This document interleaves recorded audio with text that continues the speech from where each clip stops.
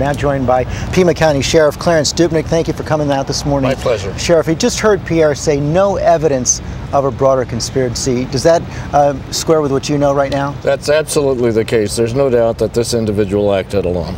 No doubt he acted alone? No doubt at all. But how about the ties that he might have had some loose ties to that white supremacist website, the American Renaissance Project? Well, we're still actively pursuing any activities that he might have been involved in. I'm not aware of any strong ties that he has to any group.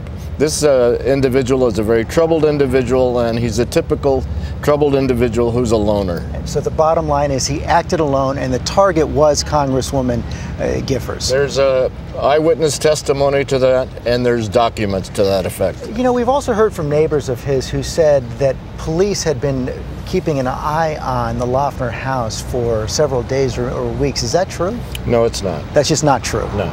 So he was not on your radar before the shooting on Saturday? Well, Pima College has their own law enforcement agency, and they had some contacts with him when he was a student there.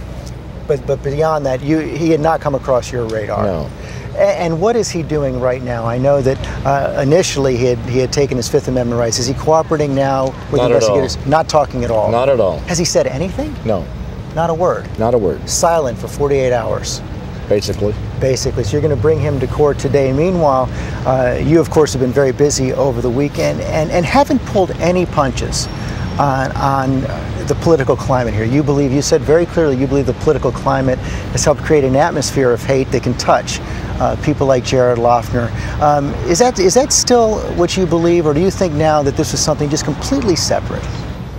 You know, I suppose you can speculate to your heart's content, but I think many people have felt for a long time and many people are very upset with what's going on in America, that we have become a very angry country, a part of it very ugly, and that even though we have free speech in this country, constantly, 24 hours a day, 7 days a week, making the people angry at government, public officials, elected officials, and so forth, may benefit some party, but I think those people have to consider that they may have some responsibility when incidents like this occur and may occur in the future. I know that Congress right now is really concerned about their own personal safety, everybody in Congress.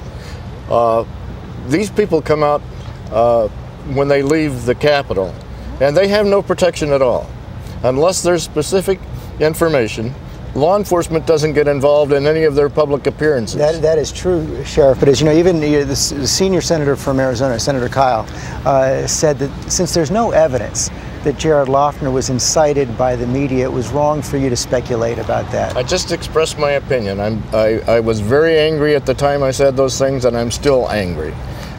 Gabrielle Giffords is one of the most beautiful human beings ever created by God, and so is Judge John Roll. I know these people personally, and I'm very, very affected by what occurred personally, and I'm just expressing my feelings. I have no agenda. Well, I take that to heart. Sheriff, thank you very much, but your bottom line right now is you believe that the shooter acted alone. That's correct. Sheriff Dupnik, thanks very much. Thank you.